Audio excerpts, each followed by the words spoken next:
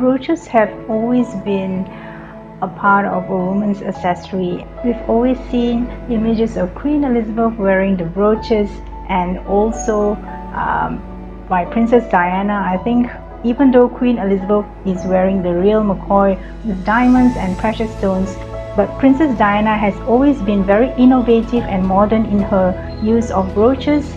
Sometimes she uses the real sapphire brooch and alternate it as a choker, or she uses for example, costume jewelry. She's been known to shop a lot in Butler and Wilson. You can see her here wearing the snake brooch on her very modern ensemble, and also you can see her wearing a star brooch on her hair as a hair accessory when she is pairing it with the real sapphire pearl given to her by one of the Saudi royal families. But when it comes to brooches, one of the most famous owners of brooches is Madeleine Albright, the former Secretary of State for the US. She is known to own over 200 brooches, and I still remember when I was watching her on the international stage during her tenure as the Secretary of State.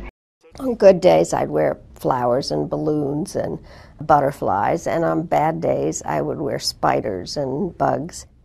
She's even wrote a book about it, and her brooches has been exhibited in a museum in New York. There are more than 300 in her collection. The most expensive, this eagle she bought herself when she was named Secretary of State. Costume jewelry, some of which I bought for $10 or, really inexpensive. Her message to Yasser Arafat, beware. Because we were doing a little bit of stinging along the way. He later gave her this butterfly. I float like a butterfly, sting like a bee. Something like that, right. One from New Orleans, she says, is too precious to wear. A young man came up to me with a box and he said, "My mother died as a result of Katrina. My father had given her this pin for their 50th wedding anniversary, and we think that she would want you to have it." So I think that's such a wonderful way of celebrating her feminine side, and also that is exactly what I term your signature style. So when we talk about Madeleine Albright, you not only remember her as a former Secretary of State and a formidable one as well, but also with her outstanding collection of brooches. So let's get on with it. If you see the first brooch that I am showcasing, it's actually a faux pearl brooch. I seldom wear this now because this is a faux brooch, and I have started to collect more genuine pearls and semi-precious stones for my brooch collection. But in this video I'm going to be showcasing a few different interesting brooches from costume to semi-precious. So I'll start with this one because I noticed that Duchess Kate as well has been wearing this sort of a cluster pearl brooch, and when I saw that I was thinking, wow, that rings a bell, and that's why I decided I'm going to be starting with this video with this cluster brooch. As you can see, I'm wearing a simple cut off-white color. It's a beige color, simply cut, very elegant, so I thought it would be the perfect backdrop for this pearl cluster brooch. When I think about brooches, I always remember Queen Elizabeth wearing them, and I love to see her wearing all her different types of brooches, especially her ribbon brooches and her brooches that is in the shape of a flower. I think it's so romantic that the late Prince Philip gave it to her as an engagement brooch. And if you look at this image of 3 generations of the royal ladies wearing the same maple leaf brooch, I think it is such a powerful image.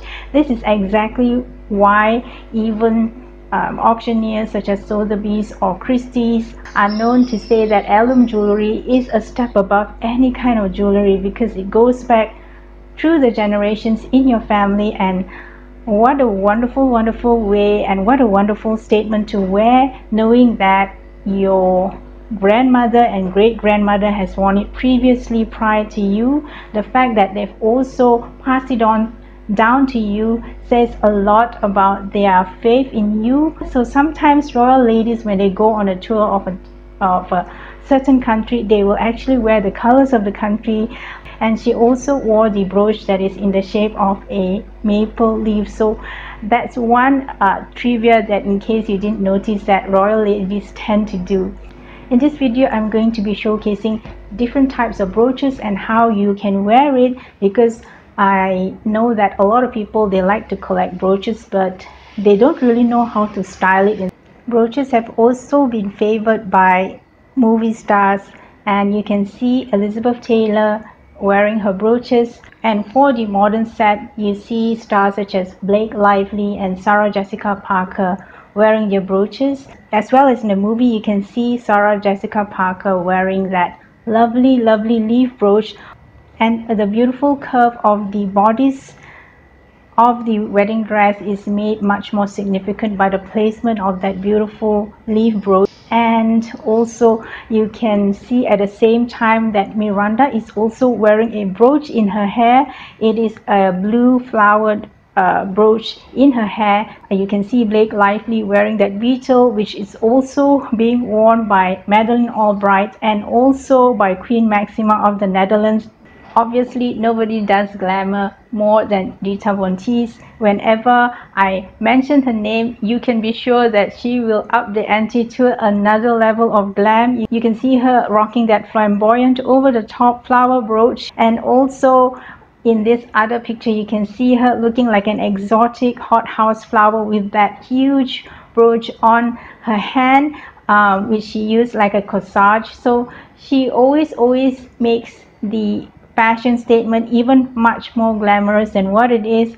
You can see Queen Letizia is sporting that huge pearl drop brooch, which also is almost similar to the one that Queen Elizabeth has as well. So I would say that actually Queen Elizabeth is the one who is a trendsetter in brooches, because when you see all these ladies, they would have grown up watching her and they would have reinterpreted for their times. Especially when you see a beautiful piece of brooch, it's like wearing a piece of art on yourself, and immediately when you put it on your outfit, sometimes it really makes you smile throughout the whole day when you look at such a beautiful piece that you're wearing that only a brooch can do. If you look at the article from Town and Country,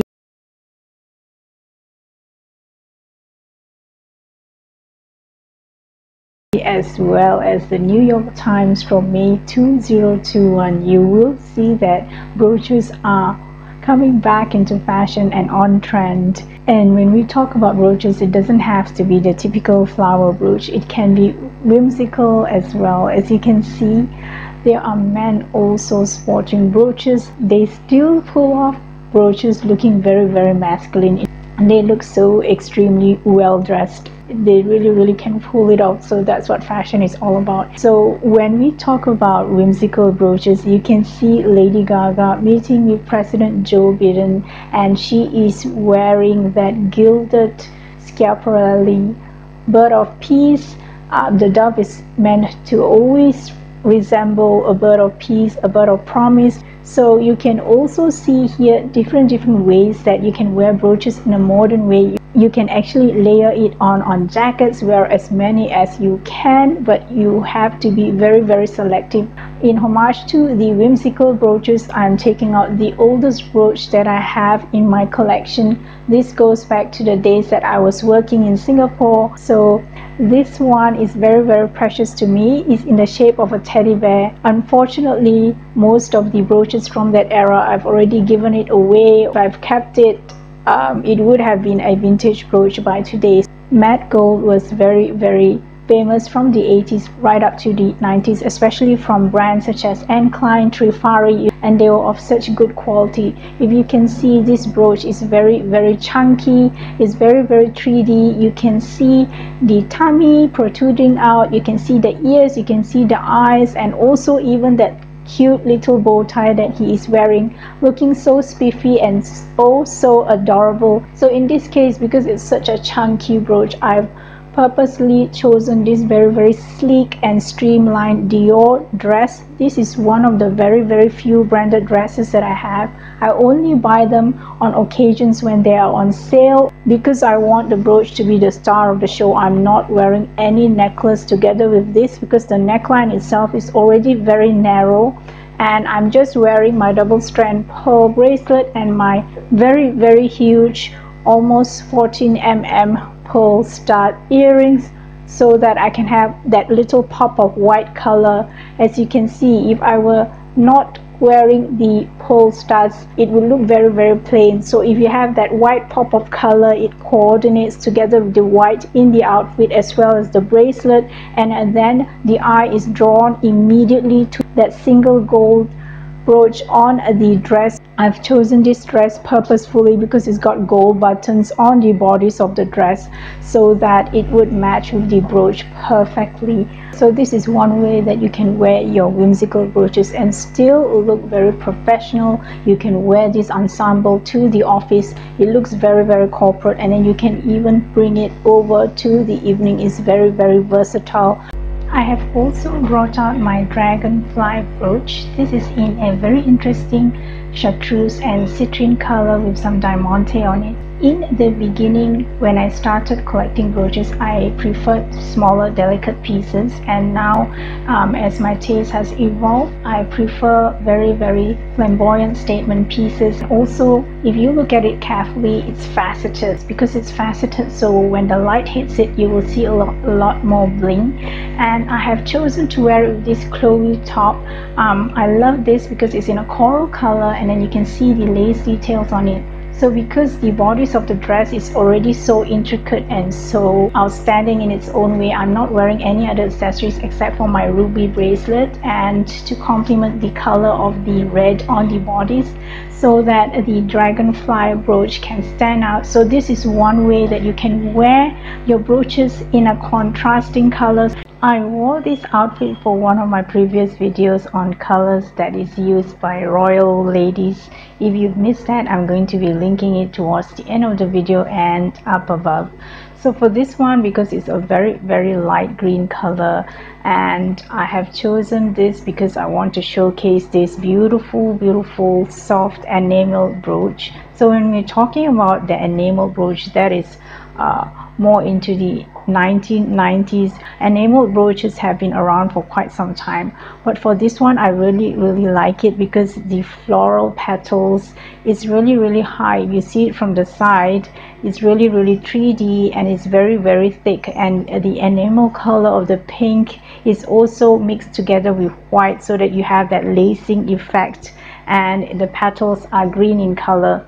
So I've chosen this very light green color to showcase this brooch, and I've just put on my pearl studs because there are some pearls interspersed in the brooch as well, and my pink ribbon on my hair. That's all very simple, very classic, and my double strand pearl bracelet. For this next brooch, I've purposely put on this blush pink blouse so that the color of the black onyx can pop against the blouse, and because the star of the show in the brooch is in a very light pink mother of pearl flower that is placed so delicately on this brooch. I think the blush pink color of this blouse really complements the brooch, and I also love the cashew pearls that is interspersed on the brooch. It is in a dark gray color, and that's exactly why I've changed my earrings to a drop gray pearl earrings as well, and it's got some baby pearls also on the brooch. This is an artisanal piece that I got from Korea, and every time I wear it, I really feel so humbled that I own this piece, especially when I think of all the thought and work that went into this piece of brooch. So I hope that you're enjoying this video. If you are, please do consider taking a moment to click on the subscribe button so that you can join my YouTube family and help me to grow my channel. I've had it, I think, nearly 7 years now, and I keep it really well. I keep it separately in a sachet, and then I put it in the jewelry box so that no dust will come into the crevices. I think care of your brooches is also very important. Tend to collect dust around the crevices, and it will not look beautiful if it's looking dirty. So I think care of your accessories is also a very important point, and I keep it away from the sun. I don't understand people who put brooches on a frame. No matter how well you take care of it, the sun will actually diminish the color. So I think that's a main thing that I want to point out as well, that you not only collect beautiful brooches, but you should know how to care for them so that they will last and be in a pristine condition for you to enjoy. When you're wearing black and white, it looks really smart. It's the classic combination. It looks lovely, but it can look a little bit stark. So this is where you need help, like this brooch. We've been through the 80s brooch with the teddy bear, with the matte gold, and then we went to the enamel and rhinestone brooch. And when we come to more modern brooches, they are also made up of lighter material so that it's very easy to put on, and it's not so weighty. Immediately when you put it on, you can see that it puts a little bit more of a whimsy to your outfit, because when you're wearing black and white, yes, it looks really smart, but then you come across as looking very harsh and very stark. So you need something feminine like this to soften the look. I love the piping details on this jacket, very Chanel inspired, with the piping on the pockets as well as the bow detail on the sleeve of the jacket. So this is one of my favorite jackets, and this is one way that you can dress it up and make it more fun, more whimsical, and still look very smart. And I think that's what brooches are all about, bringing a touch of whimsy and having that statement accessory. It's already got the black with the houndstooth, with the quintessential camellia, with the hat and the jacket details on it. I didn't wear any necklace at all. I just wore my studs. I'm also playing with the contrast of colors, so it really complements the outfit.